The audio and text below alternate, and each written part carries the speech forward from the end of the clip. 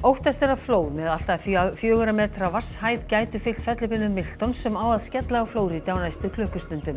Íslendingur í Tampa segir að fólk sé hrætt og taki viðvörunum alvarlega. Stefnt á að opna Grindavíkurbæ að fullu innan tíðar. Öryggisráðstafanir eru að verða tilbúnar og fyrirkomulagið verður kynnt í næstu viku. Fulltrúi í Grindavíkurnefnd telur opnun ekki of áhættusama. Félagsmálaráðherra hringdi eldsnemma á morgun segir ríkislögreglustjóra til að hlutast til að brottvísun Yazans Tamimis yrði frestað. Þetta sýna ný gögn úr stjórnkerfinu. Ástandið hér á landi varðandi starfsmannaleigur og vinnumansal ekki gott. Þetta viðurkenndi félagsmálaráðherra á Alþingi í dag. Þingmaður Pírata lýsir furðu sinni á að þessi mál séu ekki í forgangi hjá ríkisstjórninni. Danir og Íslendingar ætla að vinna nánar saman í orkumálum. Forseti Íslands skrifaði undir viljayfirlýsingu þess efnis á lokadegi opinberrar heimsóknar til Danmörkur í dag.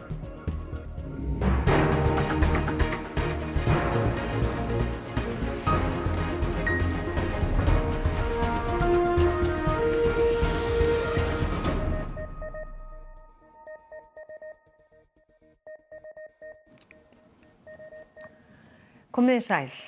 Banaslys varð við Stuðlagil í dag þegar erlendur ferðamaður féll í Jökulsá á Dal. Umfangsmikil leit hófst klukkan 3 eftir að tilkynning barst að maður hefði sést á floti í ánni. Landeigendur voru fyrstir á vettvang og beðnir að leita við gilið sjálft. Björgunarsveitir, lögregla og þyrla Landhelgisgæslunnar tóku þátt í leitinni og skömmu fyrir klukkan 5 fannst konan látin í ánni nokkuð neðan við gilið, skammt fyrir ofan brúna yfir í bæinn Klaustursel. Önnur þyrla var þá lögð af stað með kafara en var snúið við. Konan var erlendur ferðamaður á fertugsaldri og var samkvæmt upplýsingum fréttastofu á ferð með eiginmanni sínum. Lögreglan á Austurlandi rannsakar tildrög slyssins en fallhætta er mikil við Stuðlagil, ekki síst nú þegar ísing er á klettum. Milljónir eru á flótta undan fellibylnum Milton sem á að skella á Flórída á næstu klukkustundum. Óttast að tjónið af völdum hans gæti orðið það mesta sem sögur fara af á þessu svæði. Preparing for round 2. Trying to salvage whatever very little is left and secure whatever I can. Yazans býr við Clearwater-strönd og heimili hans skemmdist illa þegar fellibylurinn Helen skall á fyrir aðeins 2 vikum. Og nú á Milton að skella á Flórídaskaganum seint í kvöld sem gæti orðið snemma í fyrramálið að íslenskum tíma. Milljónir hafa flúið heimili sín og Bandaríkjaforseti segir líf og dauða að tefla hvort fólk fari eftir fyrirmælum. Winds will be fierce at well over 100 miles per hour with storm surges reaching up to 15 feet and up to 18 inches of rain. It's looking like the storm of the century. Þau sem hafa flúið leita mörg skjóls í skólum. Everybody's worried about the same thing, do you have a home to come back to or, damage? We can stand the wind and we can stand hurricanes, but the flooding, no, we're not taking a chance on that. Flóðin sem gjarnan fylgja óveðrum sem þessu getur náð 2 til 4 metra hæð. Óttast er að tjónið gæti orðið það mesta sem sögur fara af á þessu svæði. I'm from Lebanon, where now Lebanon is under fire, and then here this is the hurricane. My family is there and I'm here. They are worried about me more than I'm worried about them. I don't know. It's just crazy. Nú Íslendingur sem býr í Tampa á Flórída verður kyrrt á heimili sínu meðan Milton gengur yfir. Þetta er ekki í fyrsta sinn sem fjölskyldan upplifir fellibyl, en hann segir þeim aldrei hafa liðið eins illa og núna. Guðmundur býr í Tampa í Flórída ásamt eiginkonu og 3 börnum. Búist er við miklum sjávarflóðum þegar fellibylurinn skellur á. Heimili fjölskyldunar 20 kílómetrum frá ströndinni og því ekki á rýmingarsvæði. Við teljum okkur svona vera úr mestri hættu hvað varðar flóð og vindur náttúrulega sljákka mjög hratt en kemur á land. Það er mikil svona hræðsla hérna í umhverfinu og hjá fólki í kjölfar heilin sem kom hérna fyrir 2 vikur síðan. Það er ótrúlega sögur. Fólk með fiska í sundlauginni sinni, það eru marglyttur á stofugólfunum þegar það kom heim daginn eftir. Menn taka Milton mjög alvarlega þegar það vill enginn vera í þeim sporum sem að fólk var þá og margir svona sem ætluðu að vera, skulum kalla það töffara, enduðu bara með því að láta lífið, af því að það var ekki hægt að berga þeim og húsið þeirra fylltust af vatni. Eyðileggingin eftir Helenu gífurleg. Það eru fleiri 10 kílómetra af götum hérna upp og niður svæði sem eru bara í staðan fyrir gangstéttir eru bara búslóðir. Það var ótrúlegt að fara í gegnum þetta og labba og skoða þetta og svo ólíkt að sjá þetta bara í sjónvarpi eða í símanum eins og maður gerir yfirleitt. Fjölskyldan og nágrannar þeirra hafa síðustu daga þétt glugga á hurðir og reynt að undirbúa sig með ýmsum hætti. Guðmundur segir upplifunina fellibyl ekki ólíka verstu veðrum á Íslandi.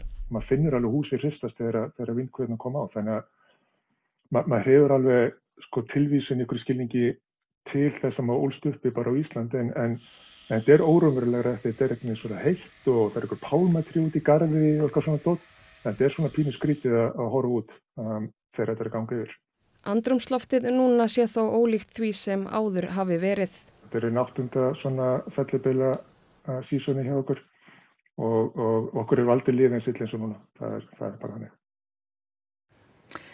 Theodór, þessi stormur, hann hefur verið að rokka á milli þess að flokkast 4. eða 5. stigs fellibylur.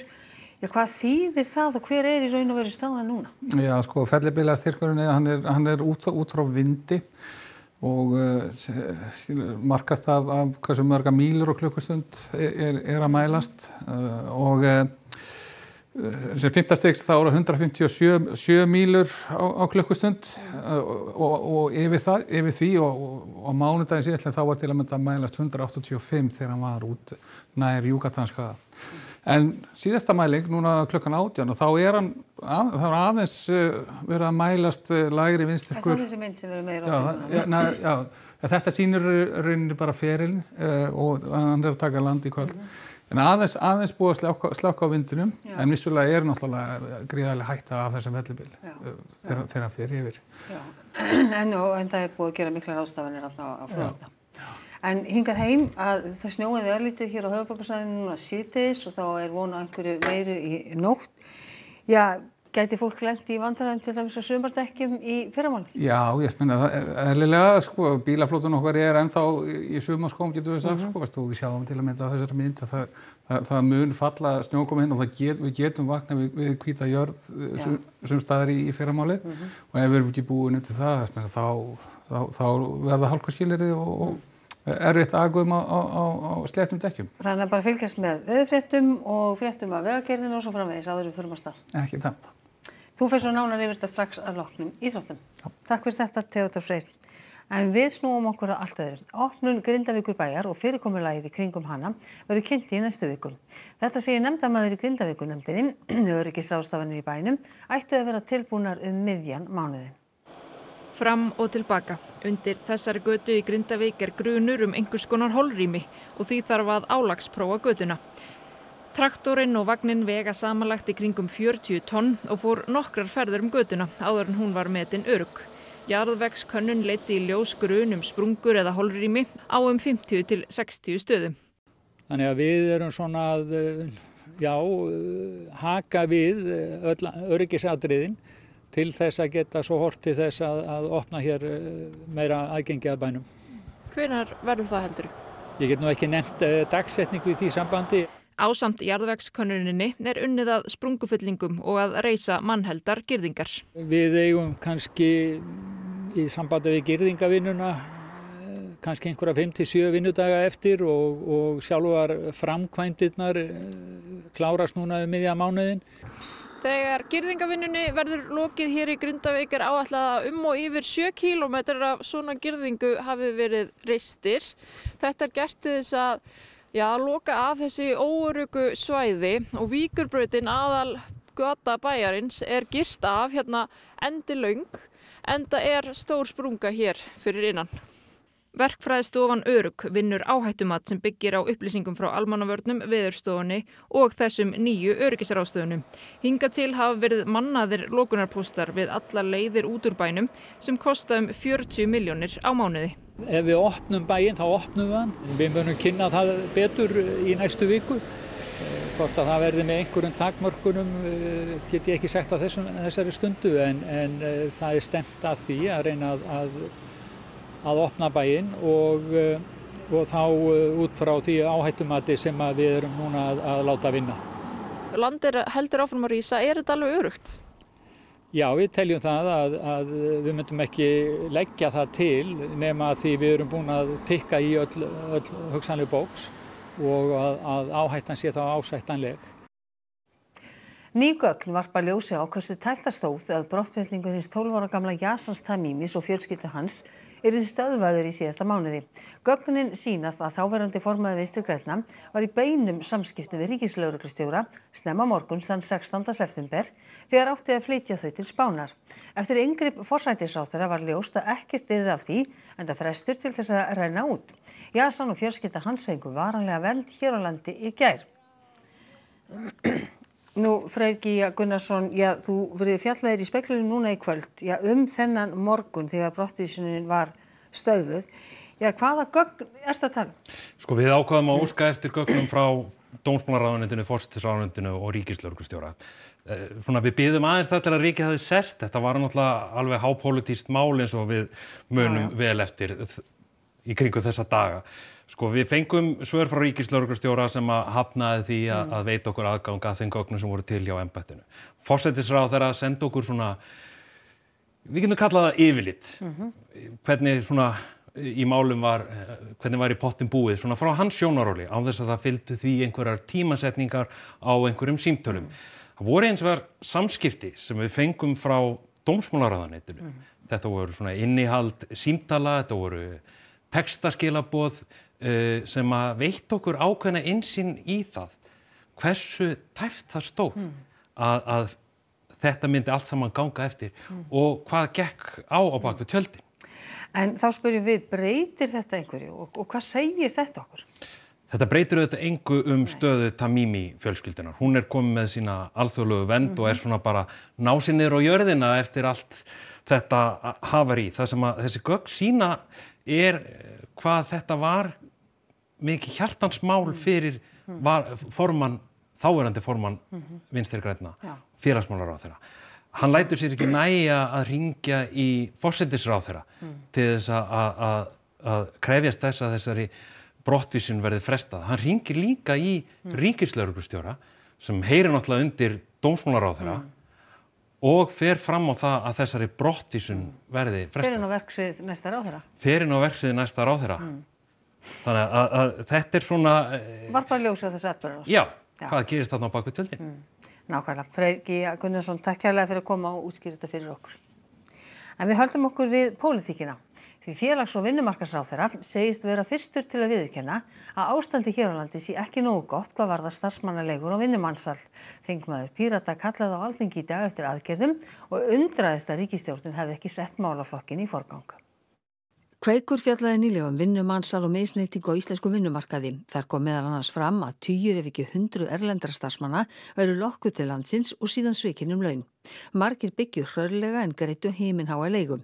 Þórhildur Sunna Ævarsdóttir tók málið upp í félags- og vinnumarkaðsráðherra á Alþingi í dag og spurði hvernig eftirliti með starfsmannaleigum væri háttað til að tryggja að réttindi starfsmanna væri virt og komið í veg fyrir vinnumansal. Hvernig tryggja stjórnvöld að erlent starfsfólk í starfsmannaleigum á Íslandi fái laun og vinnuaðstæður sem samræmast íslenskri löggjöf? Hvaða úrræði eru til staðar fyrir starfsmenn sem verða fyrir misnotkun eða ólögmætum aðgerðum af hálfu starfsmannaleiga? Og hvers vegna setur þessi ríkisstjórn þennan málaflokk ekki í forgang? Hvers vegna eru liðin 7 ár af þessari ríkisstjórn og þetta ennþá staða? Samhljómur var í máli þingmannum hve alvarlegir glæpir eins og mansal væru. Þingmenn sögðu sláandi að horfa á nýliðin Kveiksþátt og undruðust fáar sakfellingar. Hins vegar var einnig gert ákall fjármagn til lögreglu til að geta betur tekið á þessum málum því eftirlitsstofnanir væru vanfjármagnaðar. Ráðherra sagði vandamálið alþjóðlegt og mansal væri algjörlega ólíðandi og óþolandi. Öll erum við sammála það að ástandið ekki nógu gott og ég fyrsti maðurinn til þess að taka undir það. Og mín skoðun að þurfi bæði að skoða löggjöfina en líka framkvæmdina og það verður áhugavert til dæmis að fylgjast með framvindu mála í Noregi þar sem starfsmannaleigna hafa verið settar auknar skorður. Forseti Ísland sem hefur verið í sinni fyrstu opinberu heimsókn til Danmörkur segir meiri áhuga á samstarfi og samstöðu nú en áður.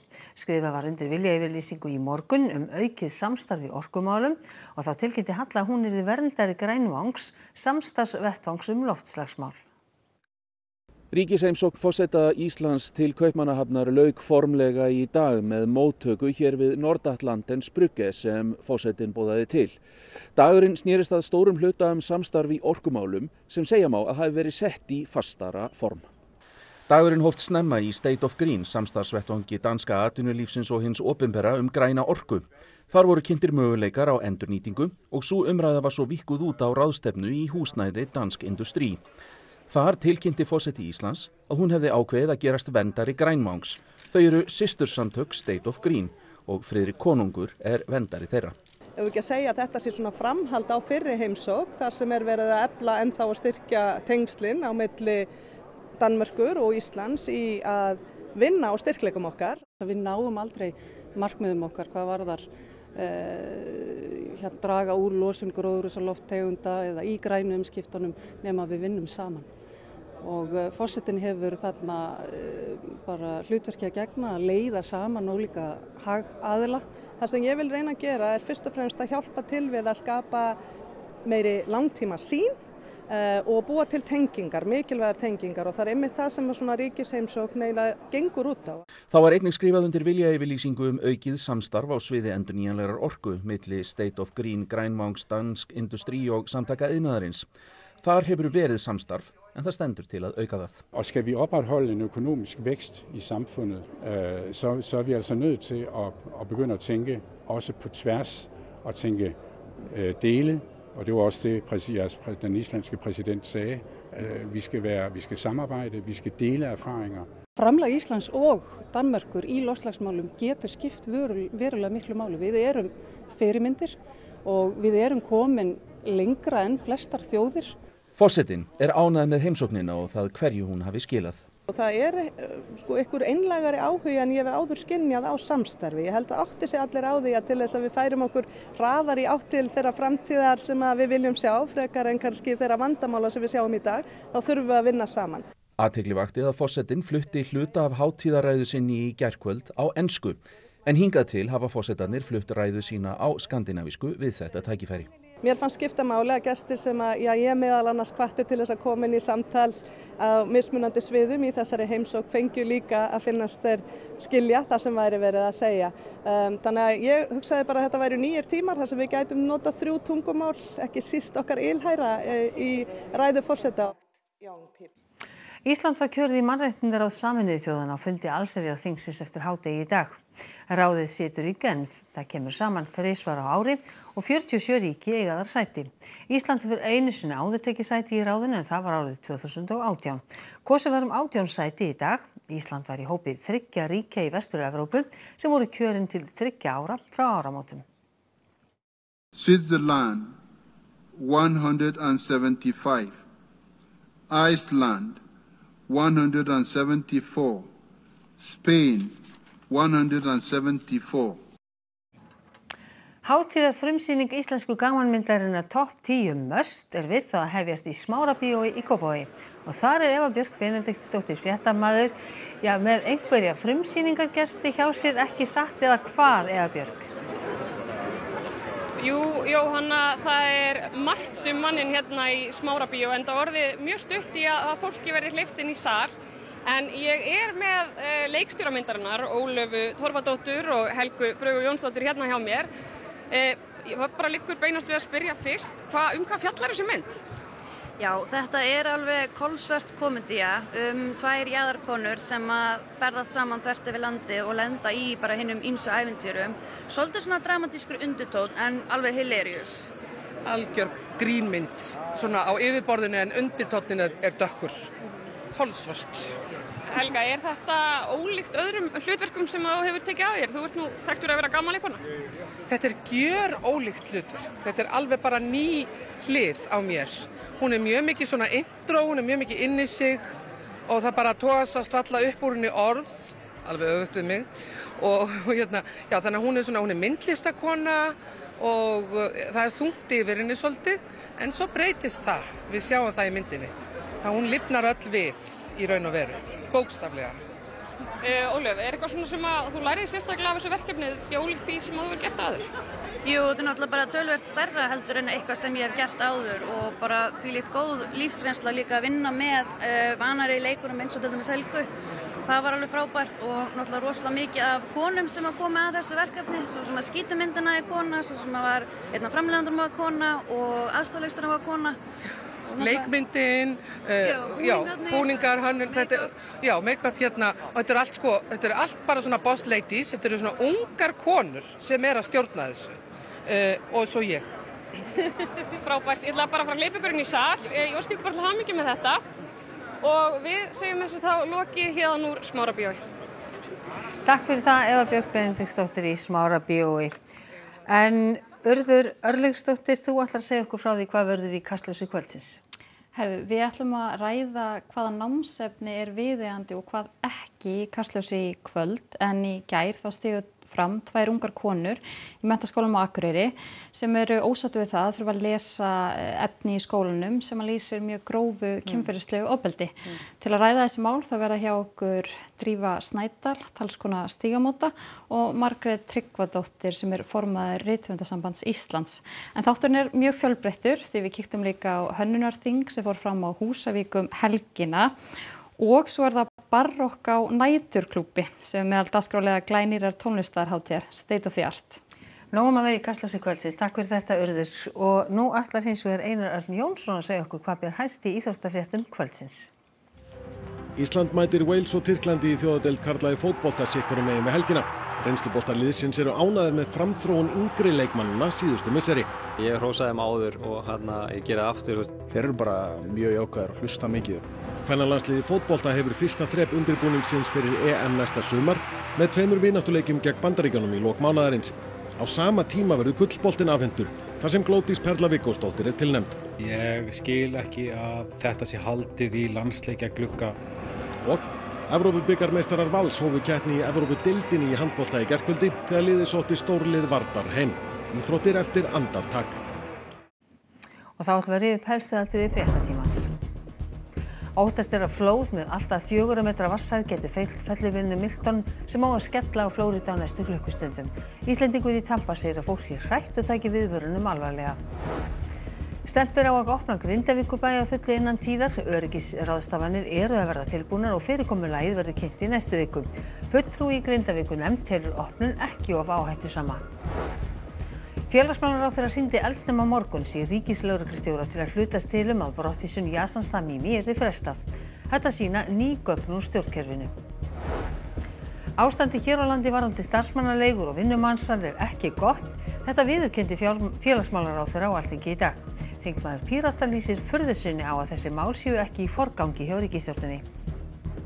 Þessum fréttatíma að ljúka. Nú komið að íþróttum, veðri og svo Kastljós. Næstu fréttatímar í útvarp og sjónvarpi klukkan 10 í kvöld og nýjustu fréttir má alltaf finna inn á rúv.is og svo má alltaf senda okkur ábendingar inn á fréttir hjá rúv.is. En við á fréttastofunni ætlum að segja þetta gott að sinni. Verið sæl.